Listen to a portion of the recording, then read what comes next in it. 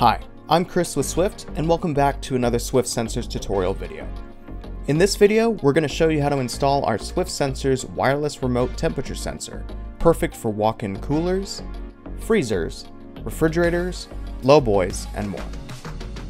In order to complete this installation, you'll need a 3/4 inch diameter drill bit that is either 6 inches or longer, food-grade silicone,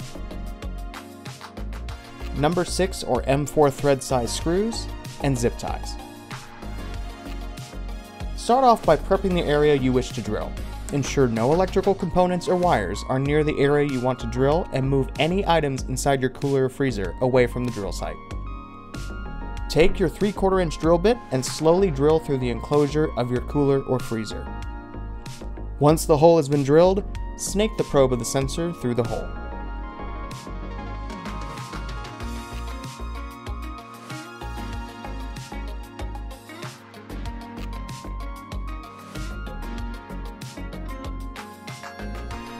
After the probe of the sensor is through the hole, mark holes that align with the sensor, drill or tap into the cooler or freezer enclosure to create a pilot hole, and mount the sensor to the outside.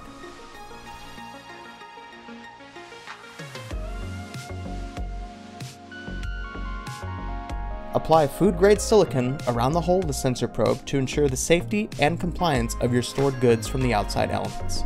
You can do this on both sides of the enclosure wall if needed, but one side is sufficient. Inside your cooler or freezer, coil the probe and zip tie it to any adjacent storage rack or piece of equipment that will allow the probe to remain in a good position. If there are no areas to affix the probe to, simply purchase cable clamps from your nearest hardware store and mount the probe wire to the wall of your cooler or freezer. Now that the installation is complete, simply press the button on the front of your sensor to turn it on to ensure it connects to your account and accurately reads your temperatures.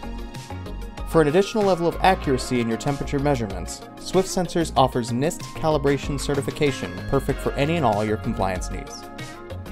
For more information, visit www.swiftsensors.com or email us at support@swiftsensors.com.